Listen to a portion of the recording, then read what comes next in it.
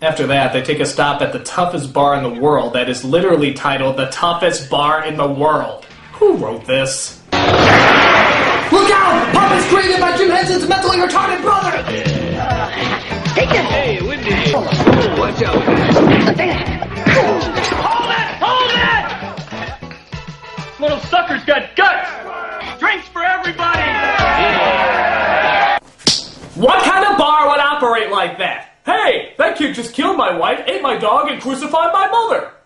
He's got guts. Drinks for everybody! Yeah. So I know what you're thinking. These kids are just so charming and irresistible. Surely there must be more of them out there somewhere. Well, where are your friends now? We think they might be locked up somewhere. In a really terrible place. In the state home for the ugly! The state home for the ugly. I can't believe people would make a place like that.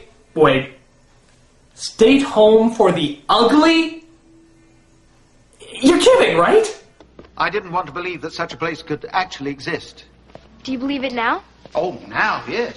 You cannot be serious! Yes, apparently there's a state home for the ugly, where men literally walk around with nets and capture ugly people the same way dog catchers capture puppies for the pound. You shouldn't wear a mask unless it's Halloween, kid. No hard feelings, eh, kid? What world? Reality? Drugs? Where would you even get funding for that? I mean, you're telling me there's an actual state home for the ugly, and yet Joan Rivers, Michael Moore, and Carrot Top are allowed to roam free? What kind of sick, crazy world is this? Does this mean we're going to find the place? Settle up, partner. We're gonna find the home for the ugly. All right. So, yeah, where the hell did this plot thread come from? Who the fuck cares? Let's just follow it and see how much damage it causes. Okay, so they find the state home for the ugly, where they plan to break in one night and get all the ugly people out. But it has to wait, as the other plot thread about the designer clothes is taking place as well. How did we go from a movie with no plot line to a movie with too many plot lines? You gonna make a lot more of those things for me? I got big plans for us. Us? Dude, is she nibbling his ear? You can go to jail for that! Bye, baby. I'll see you tomorrow. I'll be sure to tell all my other pedophile friends how cool you are. But it turns out Tangerine's heart still belongs to Juice. Good God, Tangerine, Juice? This isn't a cast of characters, it's a fucking grocery list. It feels lousy, abandoning my principles for money. Principles? Yeah, letting the little creep live.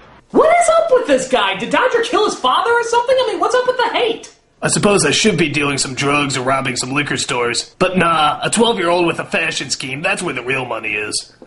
Wait a minute. I think they're gonna do another pissing pants joke again.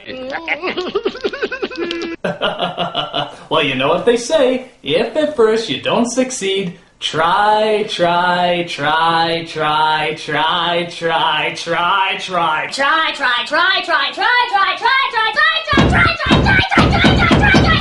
Until your fucking little mind can't take it anymore!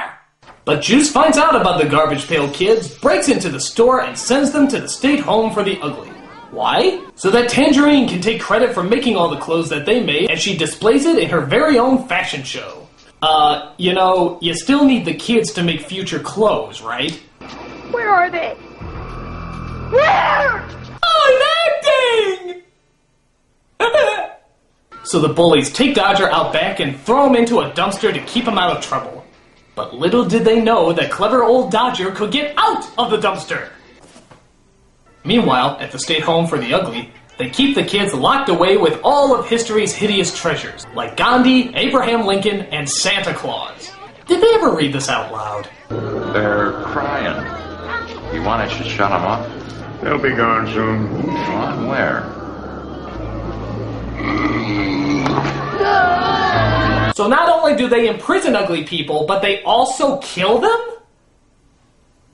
Look, I know the Reagan years weren't always perfect, but somehow I just can't see him signing off on an establishment like this. Ugly people need to be destroyed.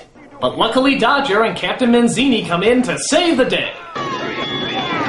I'm so glad I can free you from this prison just so I can entrap you again in an even smaller garbage pail. Hooray! There's even a scene where a bunch of their biker friends use their Harleys to rip the bars off the window. Why? They took out all the guards, why don't they just go through the front door? Use your thoughts, writers! Use your thoughts! So they all make it to Tangerine's fashion show where they plan to show that thief a thing or two. Oh great, so what are they gonna do? Like throw paint on the clothes, cut the dresses into ribbons, or strip them off the models, exposing their almost totally naked bodies? Is this movie for kids or what? So we then get an exciting climax, which consists of a lot of farting, sneezing, and even vomiting. Wow, could this be any more enchanting?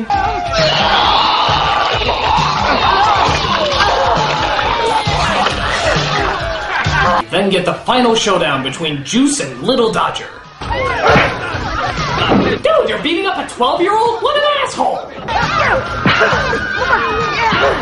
You're getting beat up by a 12-year-old? What an asshole. But Manzini comes in to calm Little Dodger down.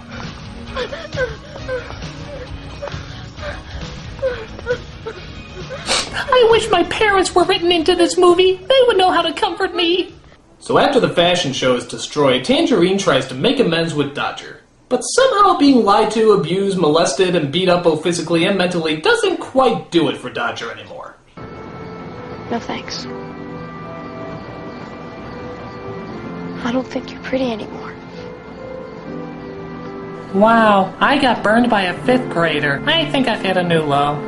So Manzini tries to sing the kids back into the pail with a spell he's written, but ultimately backfires, as those lovable rapscallions ride into the night looking for more media art forms to destroy. What a fucking load. This is it. The worst. The absolute worst. No story, no character, no plot. Just pain. Pure, concentrated pain. There has never been anything this bad in the history of badness. It should be studied. It should be analyzed. It is pure evil. I don't know whether to give it to a scientist to examine or a priest to exercise. I mean, it is remarkable. It is absolutely remarkable. Even the closing credits are hurting me. Everything about this movie is just plain horrendous. In fact, I don't even know why I'm still watching. I should turn it off before anything else. Oh my god. Oh my god. The movie is so bad it's actually splitting the fabric of space and time!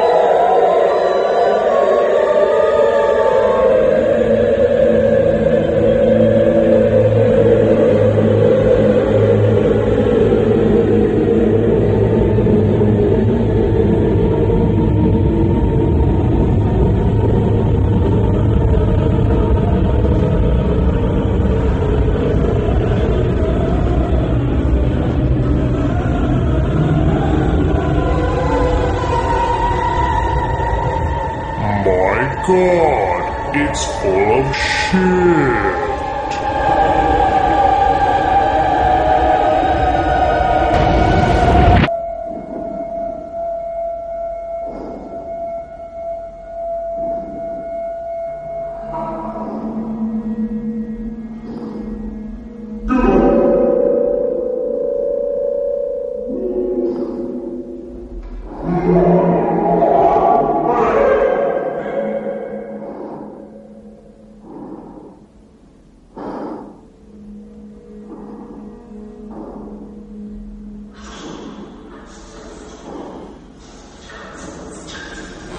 Where am I? You are inside the bad movie. A film so horrible that it actually ages you even as you watch yourself. Wow, the movie's that bad? Yes. Now piss off. I'm trying to eat my processed cereal. Will you shut up? I'm trying to die over here for crying out loud. Well, I'm done for. At least I never have to see that shitload of ass movie again.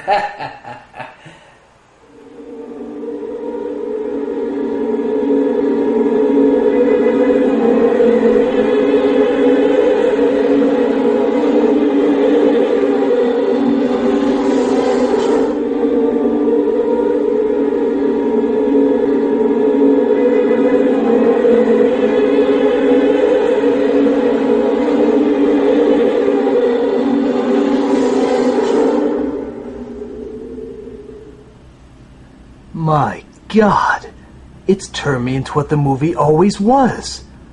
A dirty piece of crap. Oh.